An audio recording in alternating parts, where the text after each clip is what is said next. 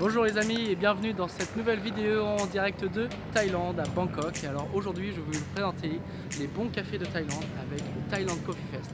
Nous avons interviewé de nombreuses personnes et elles vous partagent leur passion et pourquoi le café de Thaïlande est de bonne qualité. Vous êtes prêts? Alors c'est parti.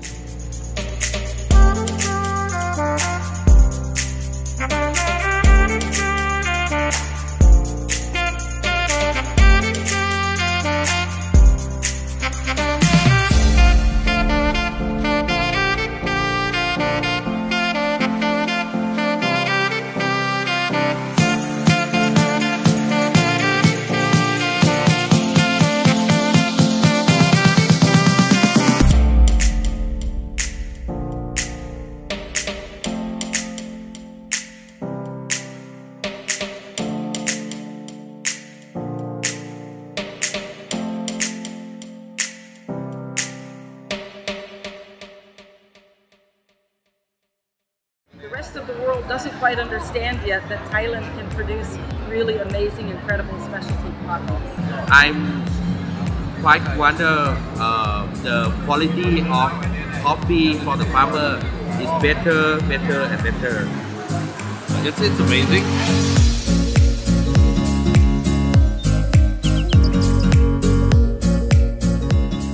My name is Sherri. I'm the head judge, honored to be the head judge for this event.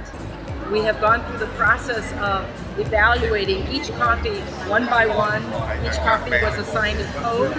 We've had 8 calibrated cuppers. Cuppers are people that professionally taste coffee for a living. Myself as head judge and 7 national cuppers. We dissected each coffee cup by body, flavor, acidity, sweet, clean, finish, and overall capacity. We scored the coffees on an international level using the protocol that sets all standards for coffee competitions and evaluations. We ended up with the top 10. Those coffees today are being served right now to audience members anticipating the award announcements. So we will, there'll be a professional MC who announces the top farms that win. Immediately following the announcements of the top 10 farms, they will be auctioned off. Our purpose here is to identify the best coffees that Thailand has to offer and to help promote them internal market consumption, helping everyone that lives here enjoy these wonderful coffees, and also to expand the market for Thai coffees, because I believe they can compete on an international level. Thank you so much.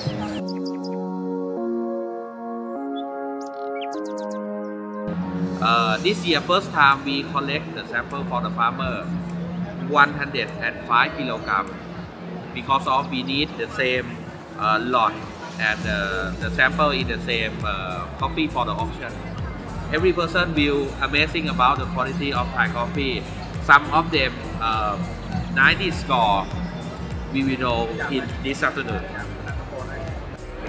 หมายเลข 8878 นะครับจากนายวันคอฟฟี่ครับอยากจะเรียนเชิญขึ้นมาบนเวทีกับเราสักนิดนึงได้ไหมฮะขออนุญาตได้ไหมฮะจะได้ทุกท่านจะได้ติดตามว่าจะสามารถไปหาซื้อหาดื่มที่ไหนบ้างครับบอกพวกเราได้ไหมฮะบอกพวกเราได้ไหมฮะ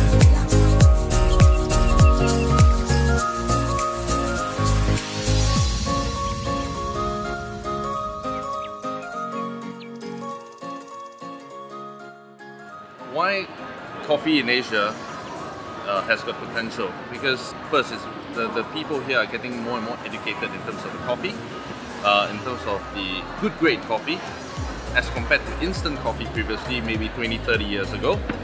And the next thing, the most amazing thing is also the volume, the sheer numbers and the population in Asia itself. That the Asia's growth is potentially going to be the highest in the next 5 years. It will be the dominating continent in terms of coffee, particularly China as well. And based on this, the number of micro roasteries or even roasteries in Asia itself, not just in Thailand but across Southeast Asia, is coming up, including China, which is predominantly a tea drinking country with the culture. So yeah, this is my take on why the coffee industry in Asia will be a big boom.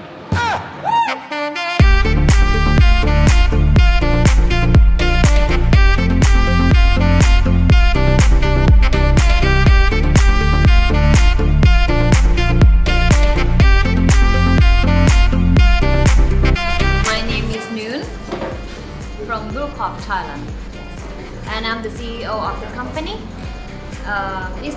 This company has been 18 years already, so I just joined the company last year, but I've been in touch with them and we have worked closely together in the Specialty Coffee Association of Thailand for 5-6 years already. So I know a lot about Thai industry as a whole, and I see the opportunity and also the challenges. We are the specialty coffee company in Thailand, integrated supply chain from the farming, but we don't do like the farming ourselves, so we have the contract with the and membership with the farmers, with 560 households, and we own the wet mill, doing the processing ourselves, and also the dry mill, roasting facility, and also retailing. And here is also the coffee shop. So what we do is like the whole chain, whole supply chain.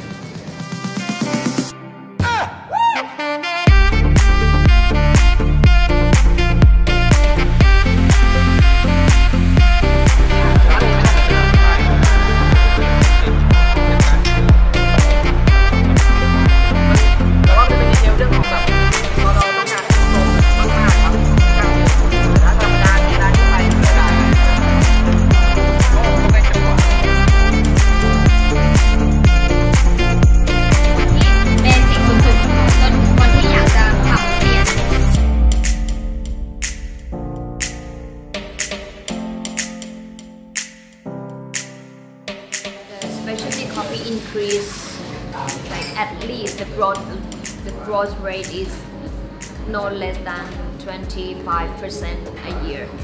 So by that, by this trend is by year right now, considering about at least 20% in the whole coffee consumption in Thailand are specialty.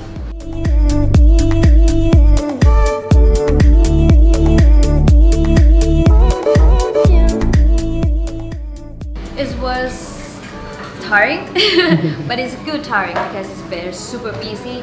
I can tell that it's got a very successful event, not just for me, not just for Bluekoff, not just for the particular company, but for industry as a whole. Because I can see that Jordan will also present you how we organize the award, the Specialty Coffee Award, which that is actually the original reason for us to have that coffee festival, is for that award. The main objective is to enhance the farmer, encourage them to have more passion and to be recognized in the specialty coffee. And so far I can see this is the third year of the event of the coffee festival, and I can see trend and the market change. It might be not good for some people who are in the mass production or in the industrial wise, but it's very good for people who focus in the specialty coffee.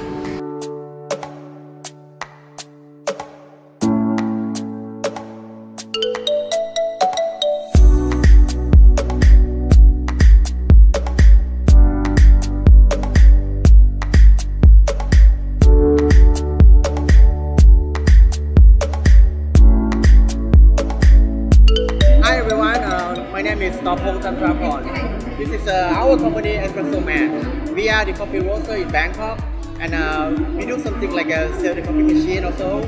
So today we bring a lot of coffee, Thai coffee and Ethiopian coffee, and we have a product like a cold brew to represent to you. Okay, and I want people to know more about the Audibert coffee. They are the place that we support the farmer there. We have many projects there about the education to the farmer. Yeah.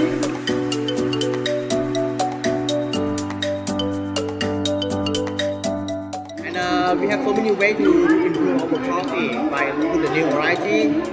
People learn a lot about the food process.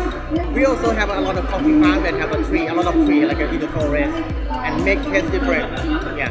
So I want European people to try the Thai coffee, the green bean and roast, and they be good enough to be like a single origin. The forest is very important because without the forest, it's not only the coffee cannot do the very good taste. but for the food and for the environment about the people there, because we have a huge tribe to live there.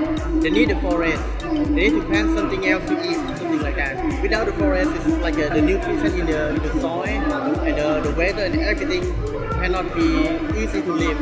Yeah. So if you support the Thai coffee that plant in the forest, that means you support the local people to live there also. So I believe that you have a good environment about the forest that can make the coffee taste good also. Yeah, this is what I love.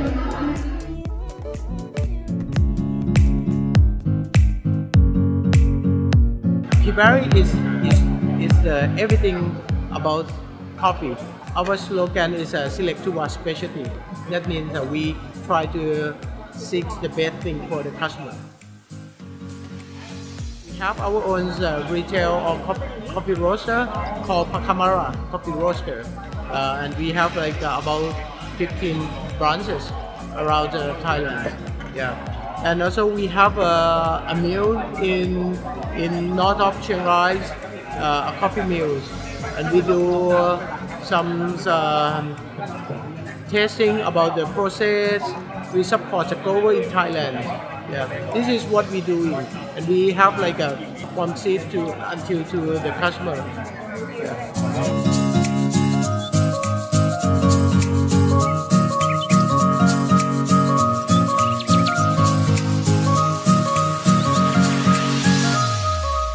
So hi, I'm Freddy. I'm representing Coffee Enterprise Trading Company. We are a green coffee importer that's based in Thailand. What we do is we support the micro roasters, the medium-sized roasters with a lot of the variety of coffee from around the world. The reason why we are in this market is because we saw the exponential rise of coffee consumption in the last 5 years. There are a lot more micro roasters in every part of Thailand, not just only in Bangkok, in Chiang Mai, in Ayutthaya, in Rayong, in Chonburi even. So the demand has always been there, and of course, green coffee is a derived demand commodity. So if coffee consumption increases, the derived demand for green coffee will increase as well. So that's why I'm here trying to make a living. Yeah. It has changed. Last year and this year is completely different. Last year was a lot more, I wouldn't say, it was just, the feeling is, now it's much more international. A lot more people are coming in from around the world because they know, they understand that driver of growth in the world right now is in Asia. And it would be foolish not to come to Asia actually.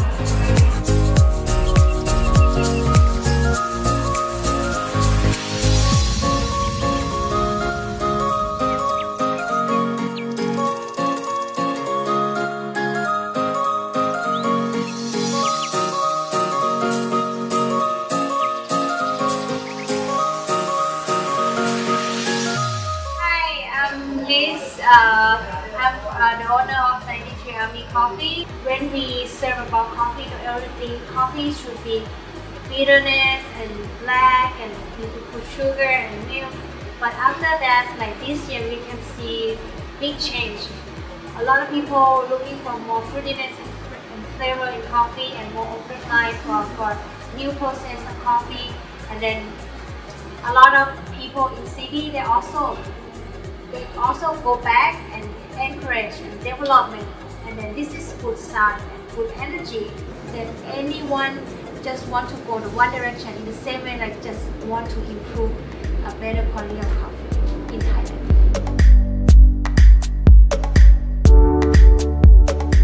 Today we have a cupping session. It's usually for free activity, and this time we're gonna share about coffee that I did experimental last harvest season. We try with different process. We have winding process, natural process, like mechanical. We put it on oven with tobacco, but yeah, let's see that we can taste tobacco or not. And also have some good, clean, good body for our washed coffee, and honey process is more lingering and the finish. And the second section we will love to share to Thai people for the Ethiopia coffee as well today. We would love to share our passionate and our unique story and food and flavor. Like, of course, we would love to share.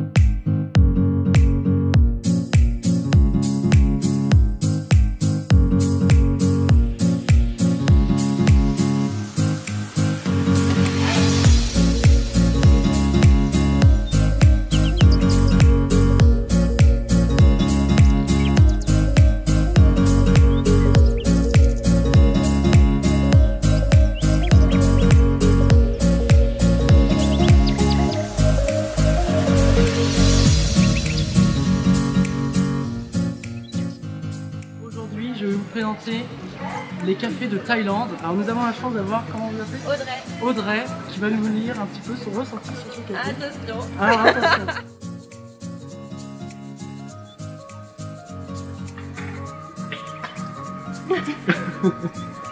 Pas mal du tout. Pas mal du franchement.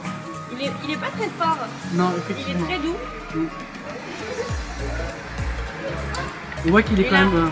un goût très particulier quand même. Hein. Mais pas dégueulasse, hein, mais il est très doux. En fait, chaque origine, chaque café va avoir vraiment quelque chose, on va dire, d'unique. C'est-à-dire qu'ils sont différents. Il n'y a pas forcément de café qui vont être mieux ou moins bien, on a chacun des goûts différents. Et effectivement, le café de Thaïlande est unique. Comme un café d'Éthiopie va être unique. Ouais. This is the idea. This is the coffee journey, coffee day. Yesterday and today the coffee day, and we would like to share about the coffees and good quality coffee and the project that we are doing in the farms. Good. Yeah. Un café, monsieur? Bonne journée. Bonne journée également, ouais. Merci. On vient de la région parisienne en fait, je trouve que on est fan de café, donc on est 6-7 cafés par jour au moins. Et donc là le café je le trouve très bon parce qu'il n'y a pas d'amertume, donc il agresse pas, et enfin, je l'ai pris sans sucre alors que j'adore le sucre dans le café, et là je trouve que ça passe très très bien, donc voilà. En deux mots, c'est très bon. Ouais, c'est très bon.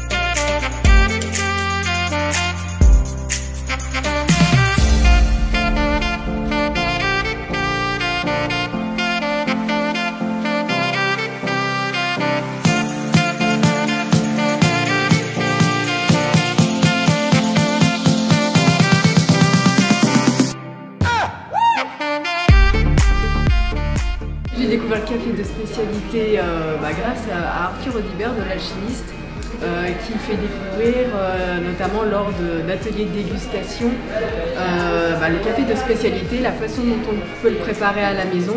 Et ça a été une véritable révélation, parce qu'avant j'aimais pas du tout le café. Quand on le prend au restaurant, il y a un côté très amer, et le café de spécialité c'est tout l'inverse, c'est découvrir toutes les saveurs et les arômes du véritable café. Et c'est pour ça que maintenant je m'intéresse de plus en plus à ce monde-là, et j'essaye de participer à tous les éléments qu'il peut y avoir sur ce café. Donc je m'appelle Arthur, j'ai fondé l'alchimiste il y a 4 ans et demi. Donc on est une torréfaction de café fin, café de terroir. Notre métier c'est de sélectionner des cafés selon un certain nombre de critères, de les torréfier, puis ensuite de les vendre à des clients particuliers ou professionnels. On a On a un atelier de torréfaction qui est sur la rive droite de Bordeaux, qui est vraiment le lieu de production. Et ici, on est dans notre boutique qu'on a ouvert il y a 1 an et demi. Là, on est sur la rive gauche de Bordeaux. On est dans le centre de Bordeaux. Et cette boutique, en fait, est notre point de distribution de café pour les particuliers et également un point de dégustation, puisqu'on peut venir ici déguster nos cafés. Alors, souvent, les dégustations qu'on fait ici, c'est des dégustations de café qu'on a torréfiés. Là, aujourd'hui, c'est intéressant, c'est des cafés qu'on ne connaissait pas du tout, d'une origine qu'on connaît mal, qu'est la Thaïlande. Je pense même que c'était la première fois que je dégustais des cafés thaïlandais. On propose, on a un café asiatique quand même, on a un café qui vient d'Indonésie qu'on propose en ce moment. Mais la Thaïlande, c'est la première fois que je goûtais et j'avoue que je partais avec un petit a priori quand même.